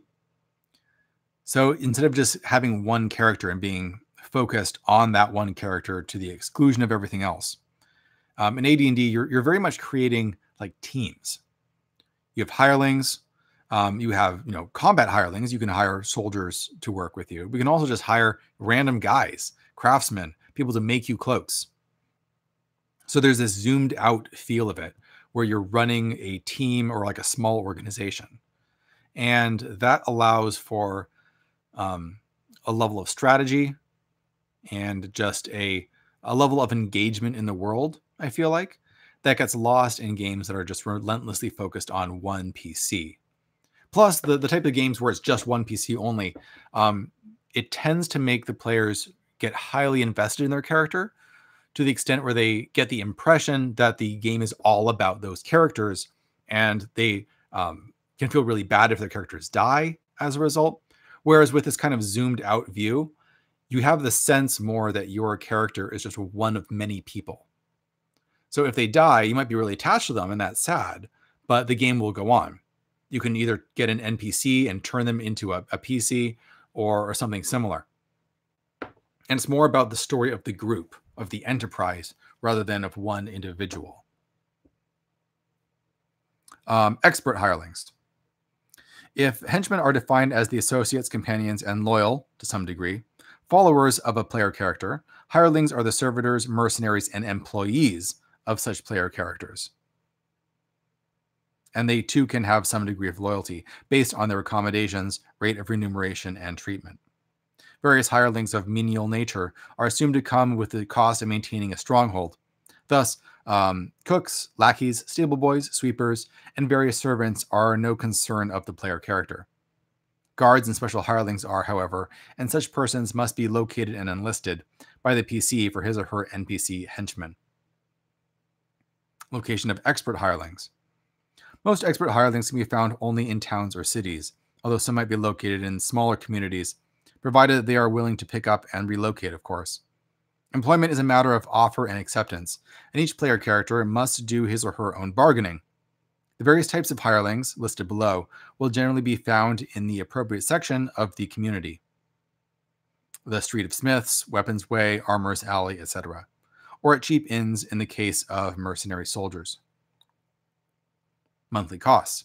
The cost of each type of expert hireling is shown in the list. This amount is based on the associated expenditures which go with the position: salary or wage, uniform or clothing, housing, food, and sundry equipments used routinely by the hireling. Exception. The cost does not include arms and armor of soldiers, and these items must be furnished to mercenaries over and above other costs. Certain other hirelings incur costs over and above the normal also when they engage in their occupations. These are indicated on the table by an asterisk. So some of these expert hirelings include alchemists, armorers, blacksmith, engineer architects, engineer artillerists.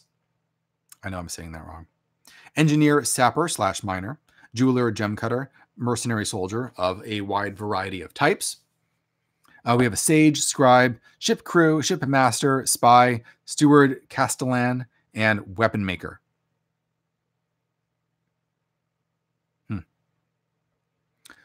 So we have a description of occupations and professions. Alchemist. This profession handles the compounding of magical substances, and the advantages of employing such an alchemist are detailed under the section Fabrication of Magic Items, Potions.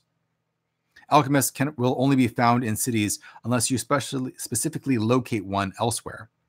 It will require an offer of 10 to 100 gold pieces bonus money, plus a well-stocked laboratory, plus the assurance of not less than a full year of employment to attract one to service.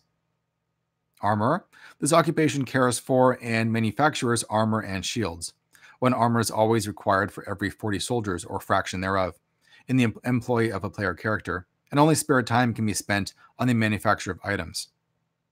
For example, that fraction of the normal month not spent caring for equipment of troops can be used to make armor, helmets, and or shields. Prorating time according to the number of men. 0 equals 100%, 1 through 5, 85%, 6 through 10, 70%, etc. This includes the armor and the apprentices, which are assumed to be present and cared for by the cost shown. A workroom and forge costing 310 to 400 gold pieces must be available for an armorer, and the skill of the armorer must be determined if armor is to be fashioned. 1 through 50 skill level equal to ring, scale, or studded. 51 through 75 skill equal to above plus splint mail. 76 to 90 skill level equal to all of the above plus chain. 91 to 100 skill level equal to any sort of armor. If items are to be made, the following times are suggested for an armorer and apprentices working exclusively, assuming a 1-week period in order to set the operation in motion before actual work begins. Armorers occupied for any part of the month with caring for the equipment of troops must increase time proportionally. We have a table here of different types of armor and how long it takes to make things. Plate mail can take up to 90 days, which I think is fairly realistic.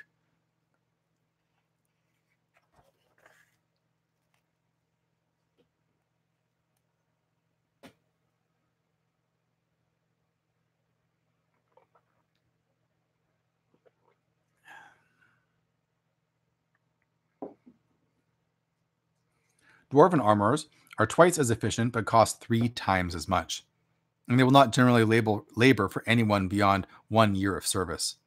Gnomish armorers are 1.5 times more efficient than humans and cost twice as much.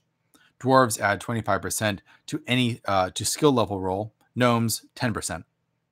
Elvish armorers cost 5 times the normal rate, and they will fashion only normal chain mail for sale. But it is of the highest quality, and they make it in half the time a human would. Blacksmith. There must be a blacksmith in any stronghold, and he and his assistants can care for the needs of up to 40 men or horses. Another smith is required for each additional 160 men or horses, or fraction thereof. Besides the usual duties, horseshoes, nails, hinges, and miscellaneous bits and pieces, a hired smith can turn out some weaponry each month. Each must have a workroom with bellows and forge. 30 arrowheads or quarrel tips, or 10 spear heads, or 5 morning stars, or 2 flails or pole arm heads. Dwarven smiths are 3 times more efficient and cost 10 times as much. Oh, I see. Smiths as opposed to armorers.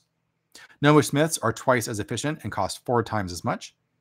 Engineer architect, the profession dealing with above ground construction and fortification. In order to build any structure more complex than a simple hut or barn, it is necessary to hire one. An engineer architect is paid for whole months of employment, even if the work is completed in less than a whole month. He or she also collects the additional fee equal to 10% of the total expenditure of the construction.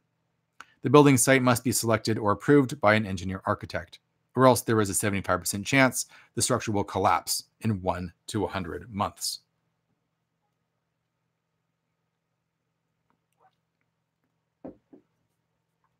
We have an engineer artillerist. I think that's right. This profession deals with the construction and use of siege artillery, catapults, trebuchets, etc. No such engines can be made or properly used without the services of such an individual. If employment is for short term only, say a few months or less, then rates of pay and cost will be increased from 10% to 60%. Engineer, sapper / miner.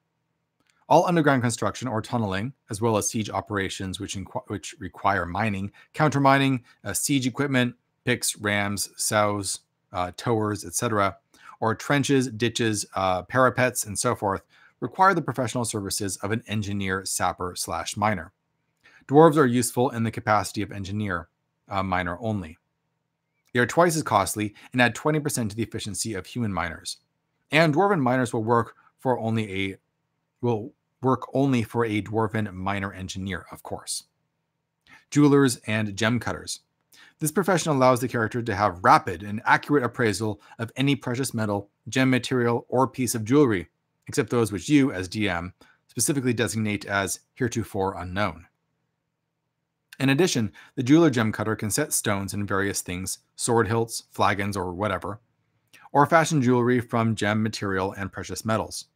A simple ring will take a week, a bracelet with sculpting 2 weeks, with stones set 3, while a crown might take a full year of work. Basically, the work merely adds either splendor to the player character's personage by the display, or the total value of the materials can be increased by from 10% to 40%, depending on the skill of the individual doing the work. Likewise, as a gem cutter, the individual might well increase the value of a rough or poorly cut stone, those under 5,000 gold piece base value, or the stone might be ruined in the process. Note that jeweler gem cutters cannot be held responsible for damage. Both functions are shown below. We have you can roll for a jeweler skill level, which tells you how well that they will do their job. They could be fair, good, superior, excellent, or masterful. Same thing with gem cutters. Important. Players should never know the skill levels of jeweler gem cutters. So you just don't know how good they are. That's kind of funny, actually, because it's such a specific, narrow field of expertise. You're never quite sure how well they're doing. Right? Stuff always kind of looks about the same.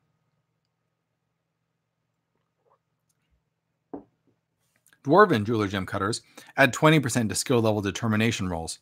They cost twice as much to employ as far as gold piece outlay is concerned. Gnome jeweler gem cutters add nothing to jeweler skill, but add 30% to gem cutter skill. They likewise cost double with regard to monthly wage. Mercenary soldier. The likelihood of encountering any given type of mercenary is strictly up to you as DM. A table below shows suggested probabilities, as well as typical numbers.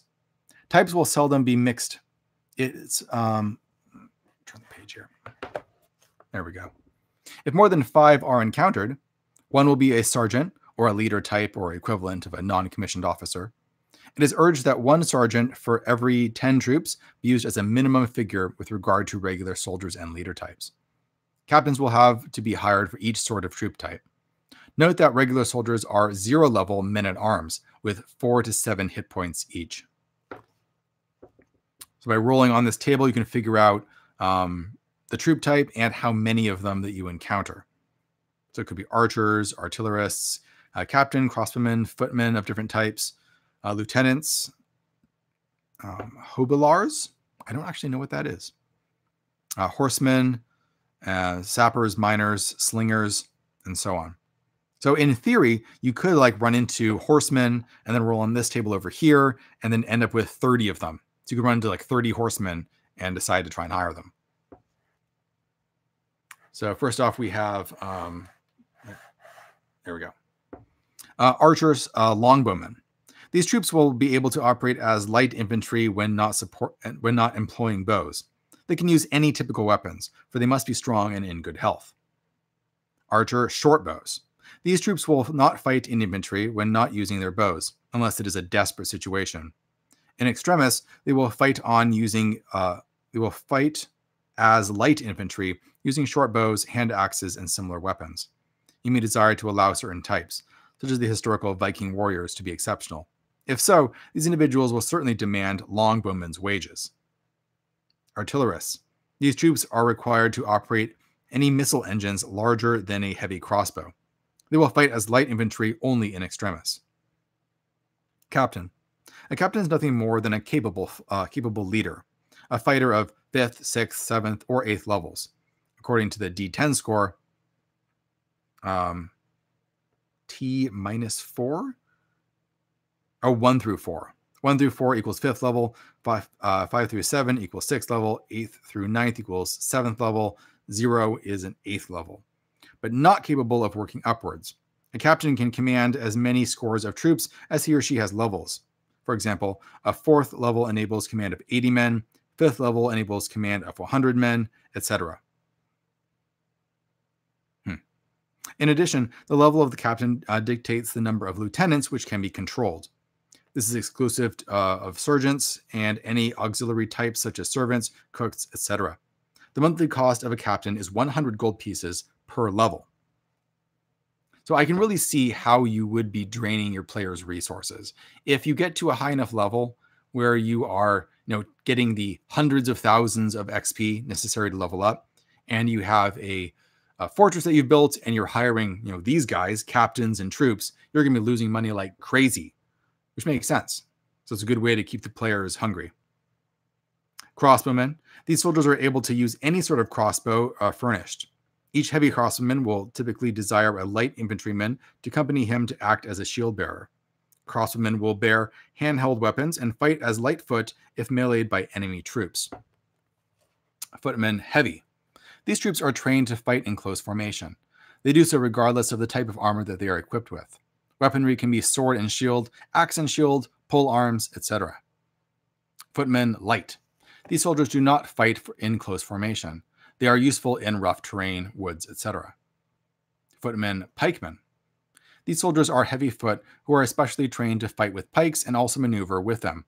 Mercenary pikemen will be high quality, not militia or levy quality. Heavy footmen can be placed in the center of a pike formation of 100 or more troops, if these troops have been trained for not less than 2 months with the pikemen. Hobilar, heavy or light. These troops are simply mounted infantry, able to use horses to move but not capable of mounted combat. Thus, hobilars ride to battle but dismount to fight. Some provision must be made to care for the horses, or the hobilars will leave 25% of their number behind to do so. Horseman, archer. These light troops are generally pneumatic types, undisciplined and prone to looting. They will fight hand-to-hand only if circumstances force this action upon them. They can wear leather, ring, or chainmail, and can carry small shields for use when not plying their bows. Horsemen, crossbowmen. All such troops are armed with light crossbows, as heavy weapons are not suitable on horseback. Not usable on horseback. They are light troops, but they can wear any sort of armor. They will wield handheld weapons in combat if necessary. Horsemen, heavy. These soldiers are trained to operate in close formation, stirrup to stirrup. They were able to use most weapons common to horsemen. Horsemen, light. These troops are not trained to operate in close quarters, in close orders or formation. They are useful skirmish raider types only. Horsemen, medium. Similar to heavy cavalry, medium horsemen are trained to operate in formation, but are generally smaller individuals on lighter horses and do not ride as close to their fellows. Lieutenant. A lieutenant is an assistant to a captain or a leader in his own right. Fighter level is second, D10 score 1 through 7, or third, D10 score 8 through 0. And the lieutenant can command as many decades of troops as he or she has levels. Why doesn't he just say he can command 10 people per level? Like, yeah, he always wants to take the most roundabout and obscure way of saying things. As many decades of troops, so as many tens of troops as he or she has levels. This is exclusive of sergeants, of course. A lieutenant serving under a captain extends the number of troops the captain can effectively command and control. The level of a lieutenant determines how many sergeants he or she is able to direct, and these in addition to those normally serving with the troops. For example, 2 or 3 additional sergeants who can do special duty. The monthly cost of a lieutenant is 100 gold pieces per level. They cannot progress in level. Sapper/miner. These troops are required for any military operations which involve the use of siege machinery, towers, trenches, mines, etc. Although they will only fight to preserve their lives, they do fight as heavy footmen. They normally wear only light armor because of their duties, leather or studded leather if they are active. Sergeant. The sergeant is a leader of a small body of troops, a non-commissioned officer equivalent. All sergeants are first-level fighters, but incapable of progressing further. A sergeant can command up to 10 soldiers as an independent unit or assure orders from lieutenants or a captain are carried out. There must be 1 sergeant minimum for every 10 regular soldiers, and there can be 1 per 5. The monthly cost for a sergeant is 10 times the rate of the troops he or she commands. So a sergeant of heavy horsemen costs 60 gold pieces, one of the light footmen only 10. Slingers. Slingers are trained from youth up, as are longbowmen, and are thus rarely encountered. They can wear leather, including studded leather, padding, or ringmail only, but they are also able to employ small shields at the same time as they ply their slings. They are always light infantry and are able to they are able to use only lesser handheld weapons such as axes, hand axes, clubs, short swords, and daggers. I feel like a lot of this information could really have just been put into a table. You know, just like a big table. We have your different types, you know, what they cost per month, and things like that. I don't know. I think a lot of stuff in this book could have been put into a table just to like make the information more dense.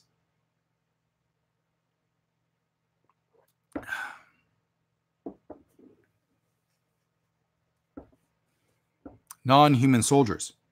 There can be various units of non-human troops available for mercenary duty, but this depends upon your milieu. Ding, ding, ding, another milieu. It is suggested that as a general rule, such troops be enlisted only where they actually dwell, and only if the player character champions their cause or is a minion of their alignment, religion, or the like, or is a racial hero. The types of soldiers available depends entirely on the race. See Monster Manual for such information. The less intelligent non-humans will serve for from 10% to 60% less cost. But these evil creatures will certainly expect to loot, pillage, and rape freely at every chance, and kill and probably eat captives. Dwarves will serve at double rates, or at normal rates if they are basically aiding a champion of their cause and people. Gnomes and halflings will only serve in the latter case. Elves are a difficult case to handle, for they might serve against hated foes or for a cause, but in either event probably for greater cost or special considerations only. Half-humans such as half-elves and half-orcs might be found amongst either human contingents or with those of their non-human parent race. Possible non-human soldiers are bugbears, dwarves, elves, gnolls, gnomes, goblins, halflings, hobgoblins, kobolds, lizardmen, and orcs. Sages are a very special case indeed, for they are the encyclopedias, computers, expert opinions, and sorts of demi-oracles of the milieu, ding ding ding, all rolled into one. Even in a quasi-medieval fantasy world, the sum of human knowledge will be so great and so diverse as to make it totally impossible for any one sage to know more than a smattering about many things, a fair understanding of their overall field, and a thorough knowledge of their particular specialty or specialties. The general fields of study for sages are shown hereafter, with special areas of expertise listed under each general category.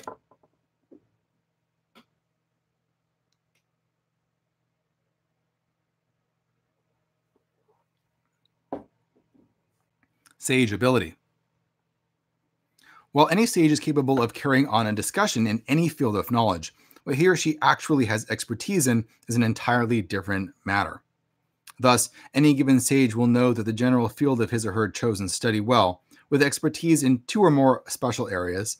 In addition, he or she will be able to give reasonable advice in 1 or 2 other fields, but have absolutely no experience in any of the special categories of the other fields. Note that expertise in a limited number of special categories does not imply that the sage is limited in talent, only that he or she has devoted major effort into limited areas, and his or her knowledge of those special categories will be exceptionally good.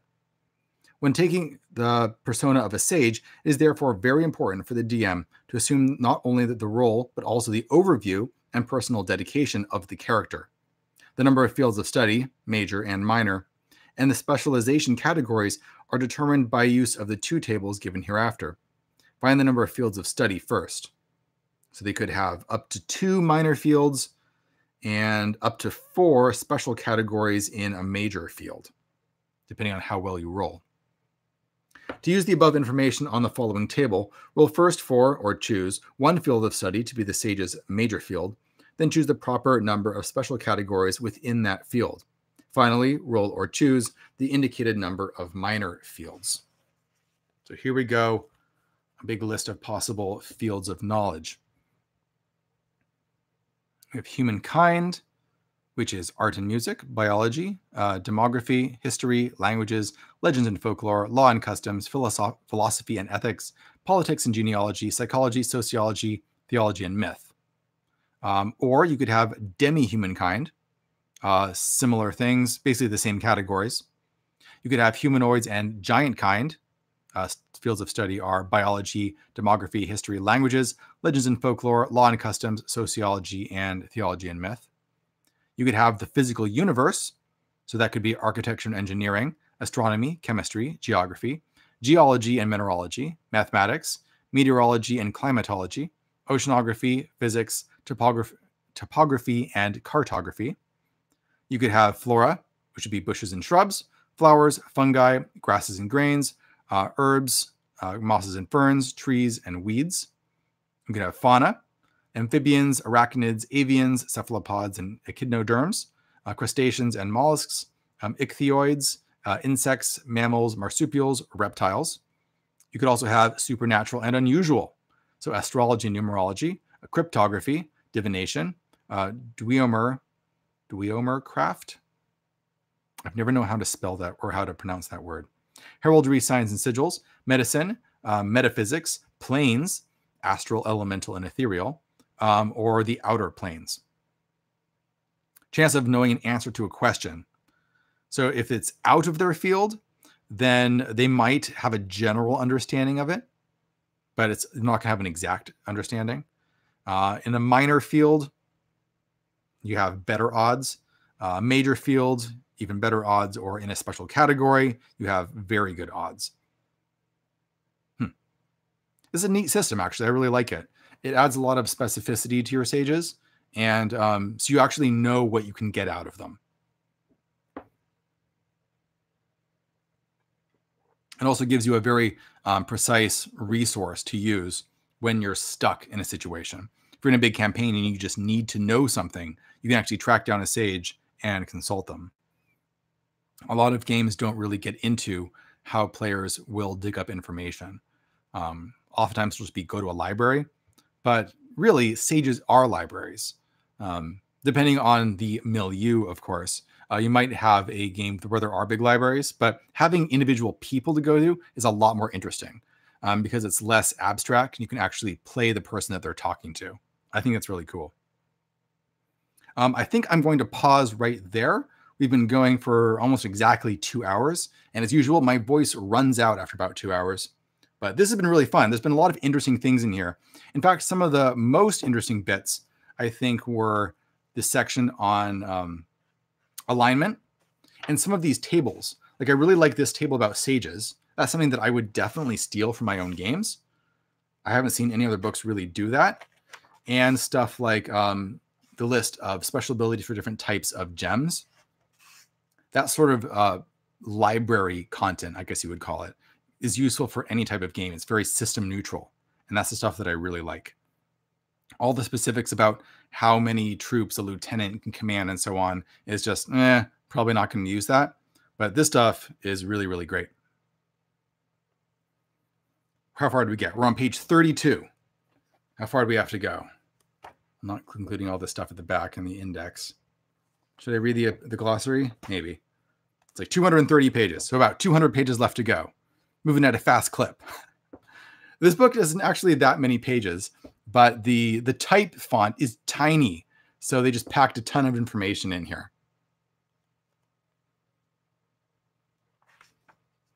All right. So that's it for today. Thanks for hanging out, guys. I'll definitely continue this at some point in the future.